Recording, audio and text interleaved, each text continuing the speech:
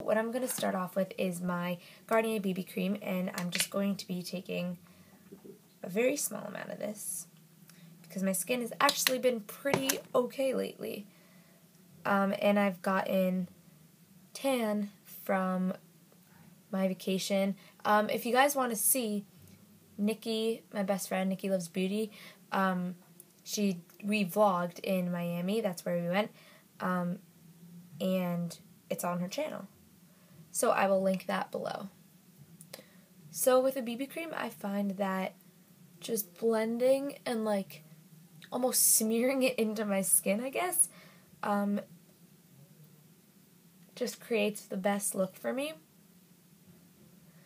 But I know a lot of people use brushes, all that stuff. I just find that when I use my fingers, it kind of melts the product. I don't just use my fingers. I'm going to go in with a brush. So I kind of just smear it and get it pretty much just in the basic places I need. And then I will go right onto my cheek area and apply a little bit more there because I always need a little bit more extra coverage there. And then I'm going to be taking my e.l.f. powder brush, and it's basically just this really stiff, almost kabuki brush, but not really. And I'm just going to be blending that out. And I'm looking right into the mirror, so that's where I'm looking. And also, I love, first off, I do feel very confident with my skin tan because it just helps all my products just look a lot better, and it just makes my face look like alive. So I've been loving just using the Garnier BB cream a whole ton because now that I do have bit more of a color to my face, this does not look orange or cakey like it used to, and I love it. So now for concealer, I'm actually going to be using this eyelid primer, and this comes in the NYC Smoky Greens Individual Eyes Palette, and I love these palettes, you guys. If you have never tried them, definitely get your hands on one. I think they're about $5, and they are amazing, and I use this for concealer. You have your concealer, you have your highlighter, and your eyeshadows. Literally, you could be out the door. So I'm just going to be taking some of that eyelid primer, and you can use it under your eyes because it's very high coverage, which is super surprising. But I feel like it's almost like a MAC paint pot because they're very opaque, and this is very opaque as well. And I'm just going to be applying that right underneath my eyes. And I'm sorry there's no music or anything like that.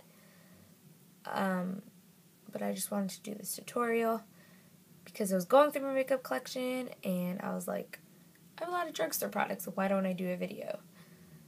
So here I am. And if you guys could tell throughout this video, I kind of make a triangle with my concealer. Like I kind of just put it like almost like this, and then I'll like circle it into my eyelids. I don't know. I do my concealer very weird, I know.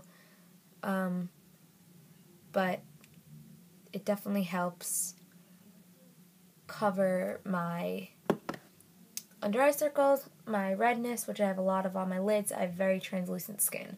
So you can see my dark circles, my redness, my veins, all that fantastic stuff.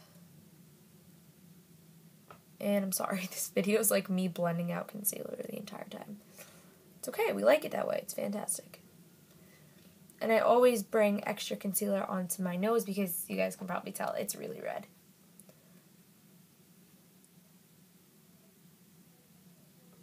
Okay, last thing I'm going to be doing is just grabbing a foundation brush and going into that primer and just loading up my foundation brush and then applying this to my nose. This primer literally looks more natural than half my concealers I own, which is why I sometimes choose it. And it has no SPF, so it won't flash and all that. Now I'm just going to flip it to the concealer side, go back into that concealer, obviously, and just find little spots that need a little bit extra coverage. and then blend it out with a foundation brush.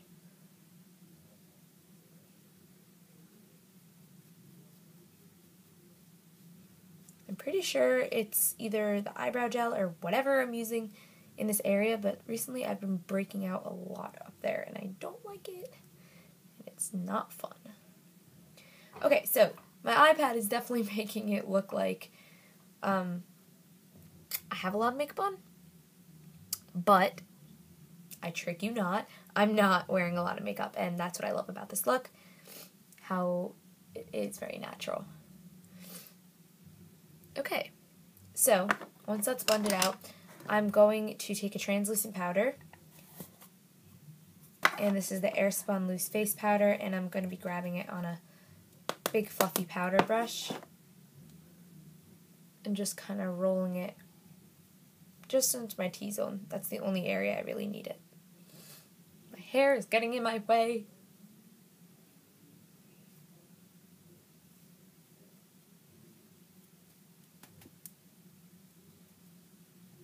So I only put my powder in basically the center of my face because that's pretty much all I need to set. But if you need to set everywhere, you definitely can do that. So now I'm going in with my NYC Smooth Skin Bronzer, and you guys know this is like a holy grail product for me. It cracked, I fixed it, it cracked again, I fixed it again, and I need a new one, but I'm in denial, and I'm going to use it up till it's finished. So I'm taking a Forever 21 brush, and I'm doing the sucking in and very heavily applying it at first, but don't worry, we're going to fix it. You can see it's definitely very too much, but we will fix that. And then I'm going onto my temples, and then what's ever left, I bring it down my nose, on the sides, and then on the tip. Okay, now I'm taking my e.l.f. powder brush and just blending this out because it is such a stiff brush. It's going to really blend the product around my face.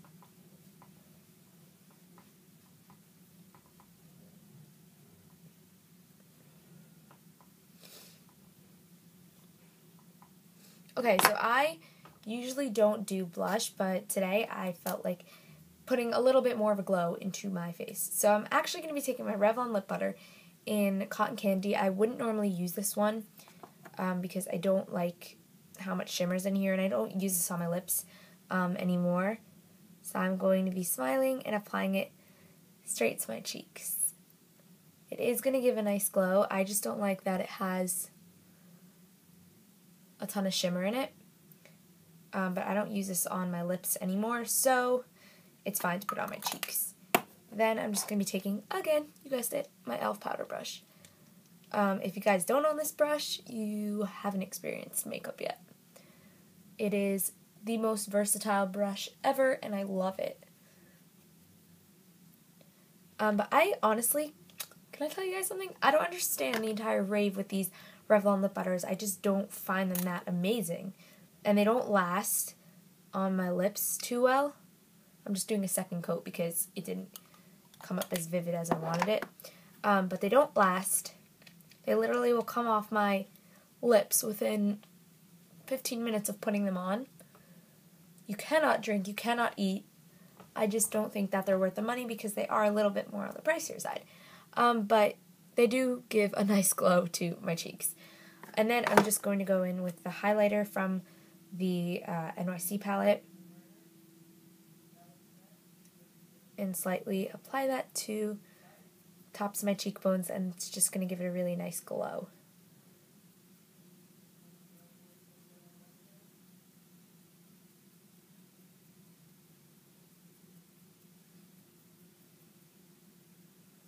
And you could put a little down the nose. Just going to give it a little bit more definition, and then Cupid's bow. I always highlight my Cupid's bow. I just love the way that it looks. Okay. Once that is done, we're going to move on to the eyes. So I already primed my eyes, but I'm just going to go over a little bit with like a second layer, just the smallest amount.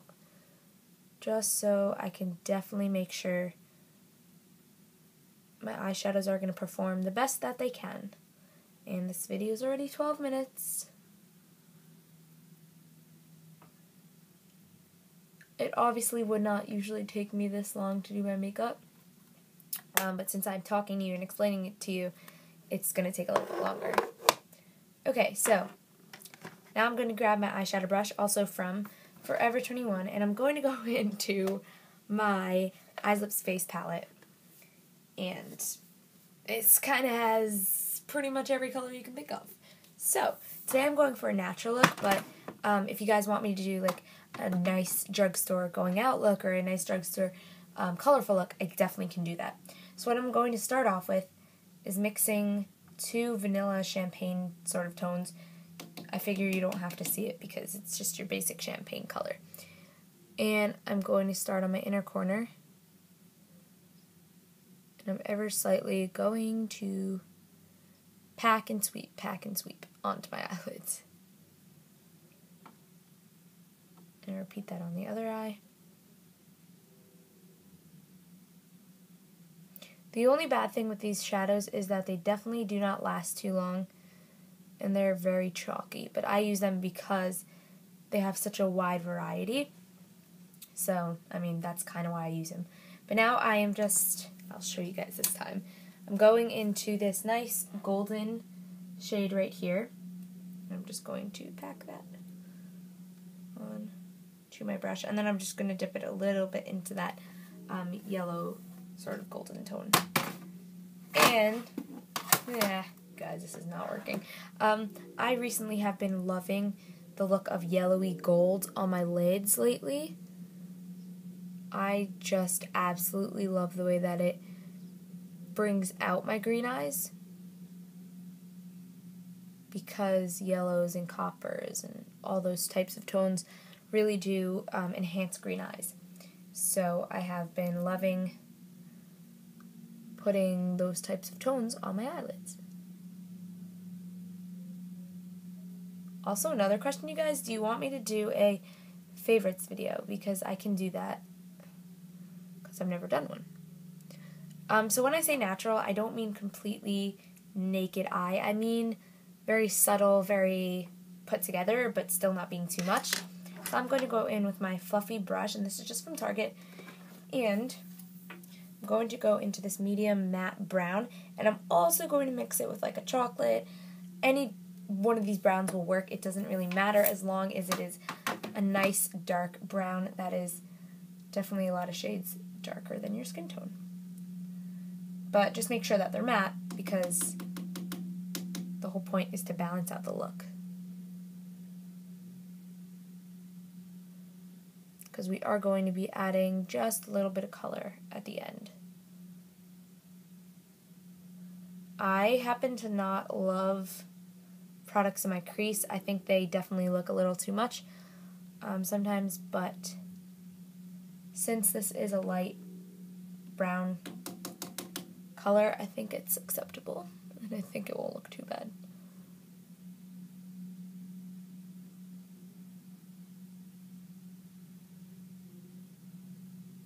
So, weirdest thing now, I'm going to be taking that bronzer brush again, and I'm just going to be blending out my eyes with this, because it's so big and so soft, it's really just going to just get in there and blend everything together. So, once that is done, okay, just want to make sure there's no fallout. Okay, once that's done, I'm going to go back into that Forever 21 brush, and I'm just going to be picking up a matte black color. You don't really have to see that. And I'm going to be applying that to my outer upper lash line, and then dragging it down to my lower lash line / waterline, wherever it ends up.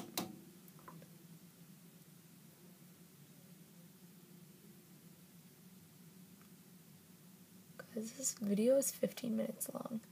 That's not okay. Okay, so once that is done, I'm just going to apply my mascara, and it's the NYC High Definition Volume. As you guys can tell, I really do love NYC. They haven't really failed me yet with a product. This mascara isn't my favorite. You can tell it's definitely pretty clumpy. But I just always go over it with an eyelash brush,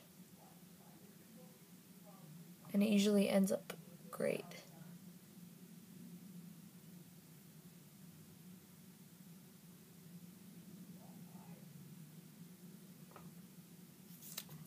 Alright, so now the last thing I'm going to be doing is taking my eyelash brush and just combing through the lashes. You guys can hear my parents downstairs.